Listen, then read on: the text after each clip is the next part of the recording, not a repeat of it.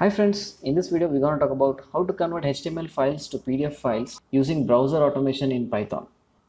And for doing the browser automation in Python, we are going to use a Python module called playwright, which is often used for end-to-end testing using browser automation. You can see playwright has a ton of features for browser automation and testing, and we are going to use the print HTML page to PDF feature of playwright for achieving HTML to PDF conversion. There is also a Python module called Selenium for browser automation, and I've already made a video on that to save a browser's window as a PNG file. You can check out that video and I will leave the link of that video in the description. But this time we are using Playwright for browser automation because the API is more simple and Playwright can use multiple browsers very easily. The documentation for Playwright is also very good. Alright, let's get started and install the Playwright Python module. So I'm going to take a command prompt and I'm going to write python -m pip install pytest playwright. Alright, we've installed the Playwright module. For Playwright to execute browser automation, we need to install browsers in Playwright. So let's try to do that now. For this example, we are going to do HTML to PDF conversion in a Chrome browser. So I'm going to write python -m playwright install Chromium. So now a Chromium browser will be installed by Playwright for performing the browser automation. If you want to install Firefox, Chromium and WebKit at once, you can just write python -m playwright install.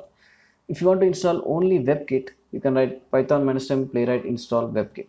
If you want to install only Firefox, you can write playwright install Firefox.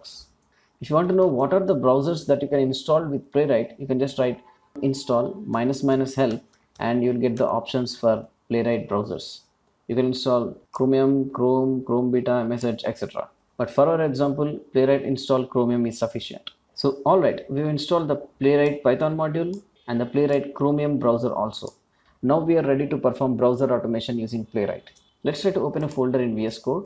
Let's try to create a new Python file and let's try to name it index.py. Alright, for this example, we have a folder called reports, and in that reports folder, there is a sales report.html file. Let's try to convert this HTML to PDF using Playwright. So for that, let's try to import the sync playwright function. Let's try to open the HTML file in a browser. You see, this is the URL of the required HTML file. So you need to provide a URL like this to the Playwright browser, right? So first, let's try to derive the URL of the local HTML file. Using os.path.absolute_path, I can get the absolute path of the file. So now this would return something like C users, etc., etc.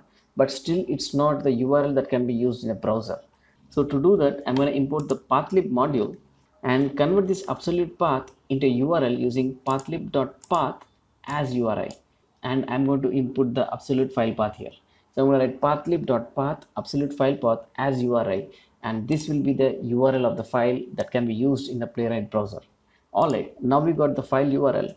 Now let's try to use Playwright browser to open this file and print it. So first I'm going to write with sync playwright as p. Now let's create a browser instance p.chromium.launch, and now a browser instance would be created. Let's try to open a new tab in this browser. So for that, I'm going to say page equal to browser.new page. So a new tab of this browser can be present in this instance called page. And now let's try to open the HTML file in this browser tab. So for that, I'm going to write page.go-to-file URL, which is the URL which you have derived. Now the file is open in a Playwright new tab. Let's try to print it now. So I'm going to write page.pdf and give the output path of the PDF file. So I'm going to write the output would be in report/salesreport.pdf. And before printing the PDF, we also do page.emulate media as screen. So the result would be same as if you are printing in a browser. And after the printing is over, let's try to close the browser.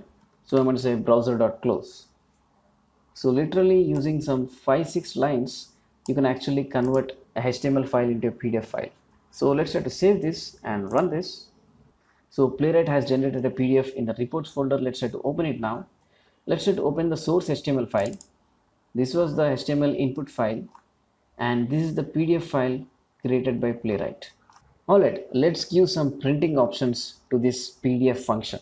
The first thing I want to do is to make the print layout as A4 size paper. So I'm going to write format equal to A4. And the next thing I want to do is I wanted to print it in landscape. So I'm going to write landscape equal to true. And then I wanted to give some margin at the top. So I'm going to write margin equal to a dictionary which says top as I want to give it 2 centimeters, so I'm going to write 2 centimeter. So now I've given some 3 extra printing options to playwright while printing the PDF. So I'm going to save this now and let's try to run this. Now let's try to see the PDF generated, and you can see the output is in landscape mode now, and we also got some margin at the top.